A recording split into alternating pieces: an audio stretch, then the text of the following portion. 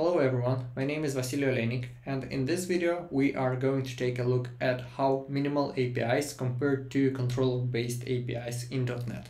If you like this kind of content and would want to see more, please feel free to subscribe and leave a like. This would help me a lot. So why should we care about minimal APIs at all? Long story short, minimal APIs are an alternative method to building APIs in .NET. They have lower overhead, which makes them perfect for students, new developers, juniors, etc. Minimal APIs are more performant than controller-based APIs since they don't have this overhead in them, and are an interesting tool that you should definitely add to your toolset. In my opinion, minimal APIs have a place to be in every developer's toolset for two main reasons. First are high-performance services. Minimal APIs are more performant than controller-based APIs since they don't have that overhead, which makes them perfect for this kind of scenarios. And the second one being small apps, where you need to create a proof of concept, you need to teach to a junior developer or to a student how to build an API without spending too much time or showing him the whole behemoth, which is the MVC framework. You don't want to scare new guys with the whole full framework from the get-go. Disclaimer here, using minimal APIs does not mean that you are building small applications. It's rather a different application model that you are using, which in my personal opinion is just as strong as its MVC counterpart. Now, let's see why do minimal APIs fit those two different but at the same time similar scenarios. Historically speaking, in .NET we've been building HTTP-based APIs using the MVC framework for a very long time.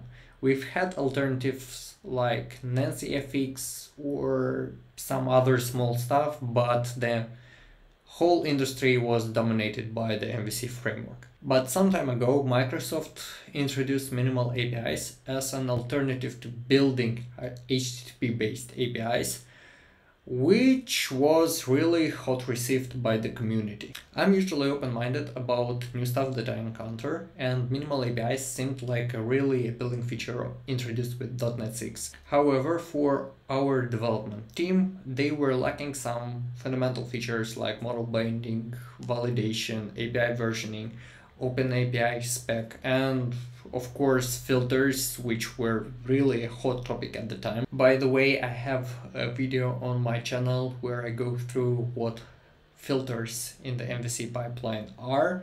I'll leave a link somewhere over here. Now back on the topic, we did not decide to jump on the hype train from the get-go and let the pathfinders test out the tools and test out the waters. So it wasn't really a total valid alternative at that point. Of course, you could go around the limitations with some Scooby-Doo type magic, but you would have the leftover feeling. However, .NET 7 changed a lot of that. Basically, a lot of missing features were introduced. So the feature set right now is more or less comparable to controller-based APIs. However, minimal APIs have less code and are more performant, so it's hard to argue against that. Fast forward some time, we basically have a couple of APIs running in production based on minimal APIs, which are doing their job just fine. Minimal APIs are not the way to build APIs, they are a way to build APIs in .NET Core. The main purpose, in my opinion, was and will be optionality, so you have options on how to approach different problems. So to sum up, if your goal is to build small, lightweight APIs or APIs for high-performance system, or teach new guys on the team the basics of .NET Core, minimal APIs are a great option in that. Okay, so let's take a bird's eye view on how we would usually build controller-based APIs and how they would work. As said, this is a bird's eye view. All the internals and all the specifics, we will cover them in a later video. In a production environment, we would have API clients that would run HTTP requests, which would hit our API. go through the middleware pipeline, go through the action invocation pipeline, get to the controller would call a service layer, which would call in turn a data access layer, and then get to a database or a resource or, I don't know, an external API, etc. The data access layer usually consists of an entity framework context with data models that map onto DB tables. The service layer usually exposes DTOs. Basically, that's the approach I would adhere to, because we can change the internals without affecting the clients or the consumers of our API, and basically just return a JSON representation of the data that we have in database. Let's see how the controller-based API differs from the minimal API approach. From the bird's eye view, we'd have an API client, same as here, which would run HTTP request, which would get through a middleware, then through filters, which were initially missing with .NET 6 and were added to .NET 7.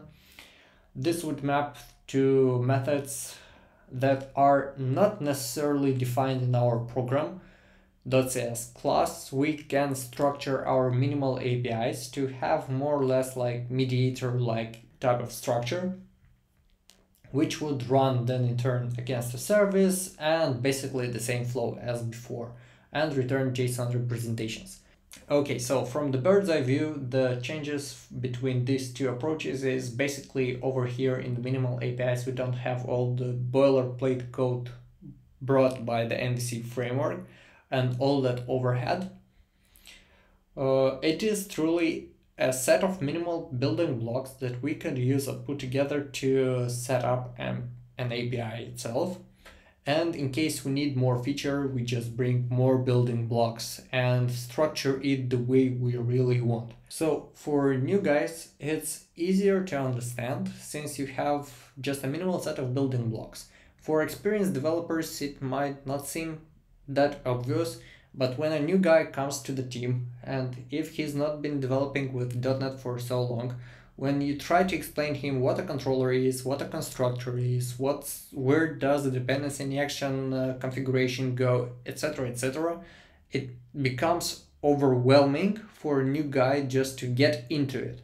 It is not so hard since they can get a working API with a minimal set of building blocks with a minimal functionality really fast, and then try testing and playing around with it to understand all the other concepts. For experienced guys, we don't really see that benefit that much, but we should not underestimate it. Don't get me wrong, minimal APIs have all the building blocks that the controller-based API do have.